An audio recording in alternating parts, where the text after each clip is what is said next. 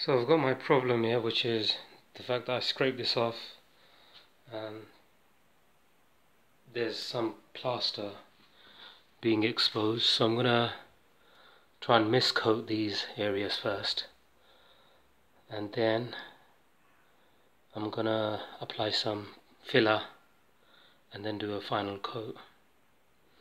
And I've got everything covered up. I've got the radiator covered up, the floor covered up, and I'm gonna miscoat it with the same color, which is basically a bit of water and a bit of paint, 50-50, usually a miscoat.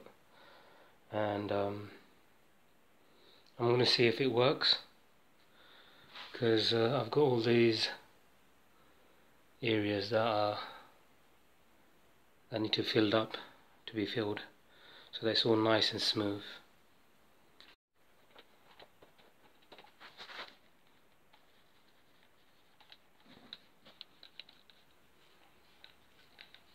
So what the mist coat does is basically it absorbs into the fresh plaster, because it's got a lot of water in it, and the plaster is going to be hungry for water. So if you don't use a mist coat, what happens is a fresh coat doesn't bond onto it. It just doesn't bond onto it properly, because it loses all its water. I've got this area to do. Okay, some areas here, and you can see that the water is just going out. So that's done. But now I have to go behind the radiator. There's still some fresh paint down there.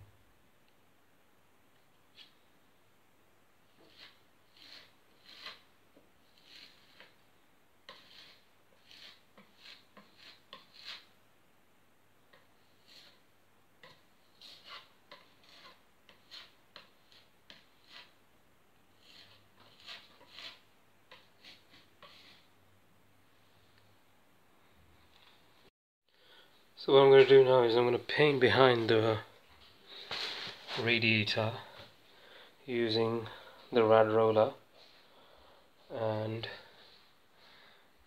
I'm going to do it with very low amounts of paint, just in case anything falls over there and drips.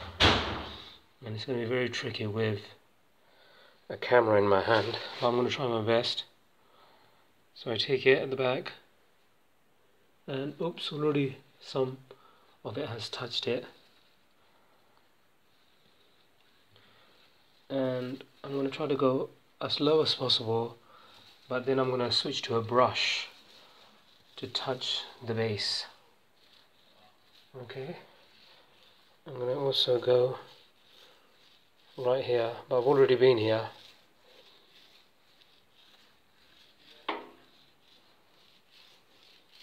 And then I'm going to get a tissue to clean it all up.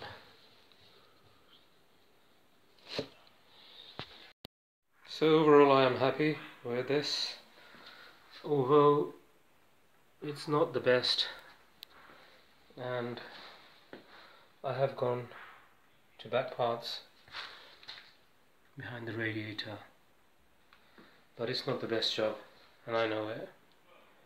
And I can say it's over.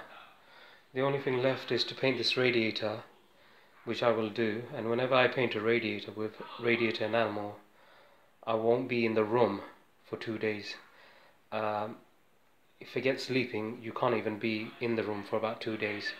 That's how long it takes to cure the paint So that's another job.